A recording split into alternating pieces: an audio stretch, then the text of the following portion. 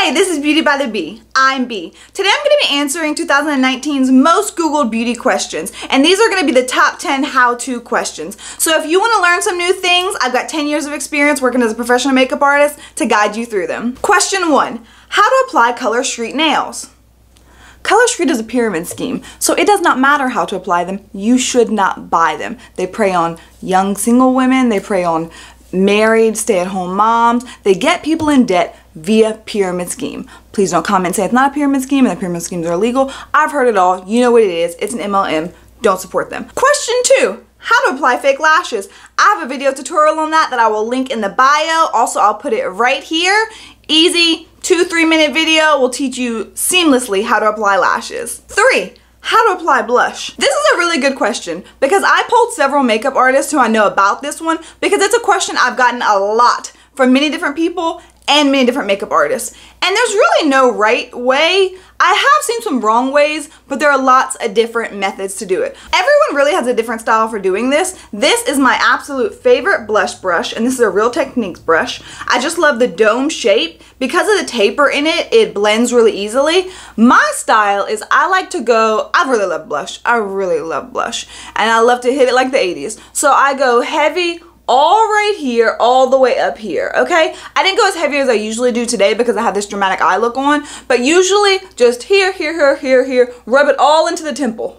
Back and forth, back and forth. I love that stuff. The one thing I will say that is the wrong method of doing it is you can absolutely put it on your cheeks. Like, if you want it just right here, you can do it, you can throw it through your nose, but the wrong way to kind of mess your face up is gonna be to smile and put on the apples of your cheeks. Because when you drop, like, especially if you're like over 35, 40, your cheek here is not the same as here. So you're like here and then your blush is here. You know what I mean? So it's just like not that flattering. So you can do it just straight on. You don't have to smile to do it. Just, you're mostly not smiling probably throughout the day anyway. So you don't need to smile to apply it. But lots of different ways. Run it through here.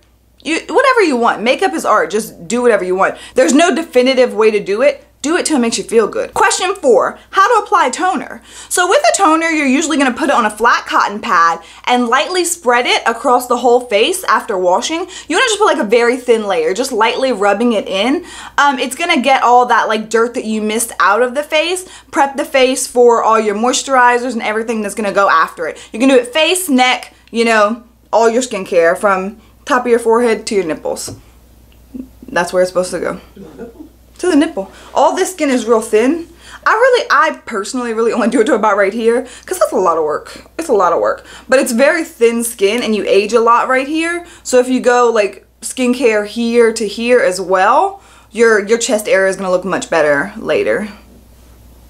Question 5, how to apply liquid foundation. So there are 2 ways that I do it, so I'll kind of explain them both to you. And if you want an in-depth explanation of applying liquid foundations for different coverages, comment and let me know. This is just gonna be like a quick hit 'em all. The 2 ways that I like is mostly a beauty blender. I've been using a beauty blender for years and years and years, but lately I've been using foundations that it doesn't work as easily with. The thicker the foundation, the less it's gonna work with the beauty blender. But what I like about the beauty blender is 1, you have to wet it. Never forget that it has to be used wet. Put it under the water, it's gonna double in size, put it in a tissue, wring it out to where it's fluffy but not like dripping wet, okay? So it's gonna double in size, put your foundation right here, tap it, and it just blends as you're putting it, so it's so fast and easy to use. Like, if you're unsure of using liquid foundation, nothing is gonna be easier than this. It's gonna give you a medium to full coverage. You can get pretty full coverage with it. But lately I've been using a brush, and this is a Morphe M439, and just any like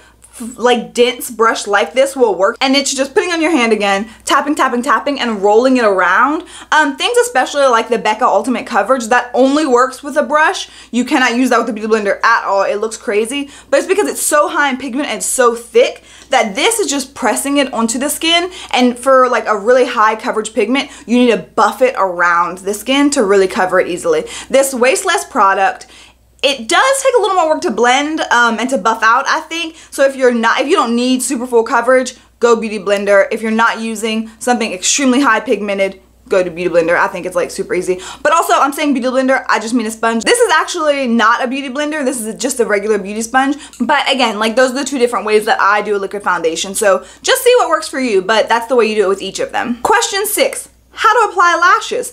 Also have a video on that I will link in the description and right here in the corner right now, so you can get a super easy lash tutorial. Question 7, how to apply self-tanner. So if you're using self-tanner, first and foremost, you need to take a shower and exfoliate your skin. You need to get all that dead skin off of your body so that the self-tanner can adhere better to your skin, not get blotchy, and also it's gonna last a lot longer because it's gonna absorb much better, much more evenly.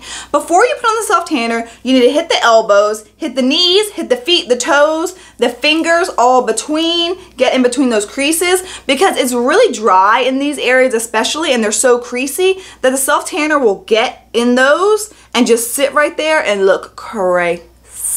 So if you're using a spray or a foam, you're gonna put it on a mitten, and so you spray it or you spray the foam on there and you just do circular motions all the way around your body. You can do it for like 2 or 3 times if you want to just make sure you get a really deep coat. And then the wait time is going to depend on what self-tanner you're using and how deep you want to go. Some you can go a light self-tanner, a medium, a dark. Some just has one, and depending how long you leave it will be how like deep your tan is. So read your bottle to figure that out, but definitely exfoliate, lotion up. I prefer the spray or the foam mostly, and then definitely a mitten. And then to get your back, I always self-tan myself. I never get any help in it. Usually I just really take the mitten to the end of my fingers and kind of hold it, try to like tap my back and like just hope it's working. I'm not gonna lie, there's always like a little spot like this that never really gets touched. Who notices? Who's paying attention? Like, get away. Like, if you're not gonna come help me spray tan myself in my house, do not mention my backless area of tanner, okay? Don't talk about it.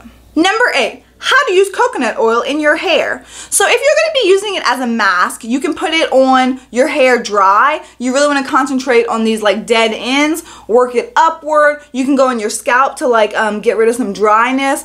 Put it all in, just lather it. It's gonna get like wet to the touch, you know, because it's gonna warm up with your body. You know, just go dry, put it all in, and then you can leave it for about 30 minutes, shampoo it out. You might have to shampoo a couple times to get it out. But if you're gonna use it similarly to like a leave-in conditioner, only use a tiny amount. Tiny. I'm talking like 2 peas, okay? Put it in your palm, wipe it through your hands, start on the ends when your hair is wet, right when you got out of the shower, okay? Like still like really wet. Pull it through, go up. Don't go that high. Maybe you get your little crispy bangs or little side hairs like me if you got them. That's probably why these are so crispy. I never get these enough. But then that would be your leave-in. Blow dry it into your hair. Number 9, how do I apply mascara? What I do is, I like a comb because I have a real thin lash, and I hold it like this and just wiggle it down, okay? And the same on the top. Like this, wiggle it up, turn as I go, wiggle, turn. I am like a weird eye person. I mean, it's not weird, okay? Y'all heard me say it. Like, it's not weird to be afraid of stuff around your eye. It's scary. So I'm not good at getting the top like this. When I do like that, I'm always kind of like making a mess of things. So I never go over the top. I've seen some people do it rarely, but as far as doing it on my like clients that I do their makeup, I never go over the top because I don't trust anyone. I'm gonna put it on the top, you're gonna start doing, and then your mascara is all over your freaking face that I just did. It's not gonna happen. I never go on the top on myself, I never go on the top on anybody else. Just put it in the root, wiggle upward, okay? Wiggle and turn, wiggle and turn. That's gonna give you enough. You can do a primer if you want a lot more drama. I never do more than 1 coat of black mascara. I know a lot of people do. I will do a primer and then I'll put the mascara, but that's all. And then last, but certainly not least, we have number 10 closing out with how do I apply a primer. So again, that is different with every different type of product. You need to read the directions, ask when you're buying it. That's why you should always shop in store, so you can ask someone how to show you how to use a certain product. Everyone's gonna be different, but I'm gonna show you 2 different ones. So for something like Becca's Ever Matte Primer, you're going to tap it into the skin. So just take a little bit on your fingers, rub it until it's clear, and then you tap it on the skin. And you can even put this one over makeup. This can be a touch-up if you're extra oily.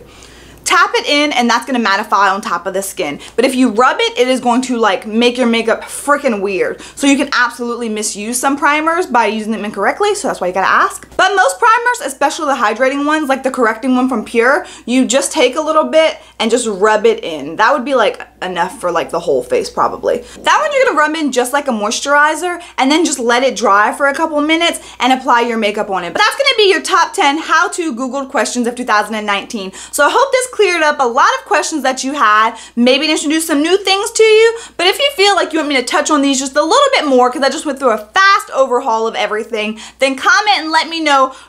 I need to see more. Thank you so much for watching.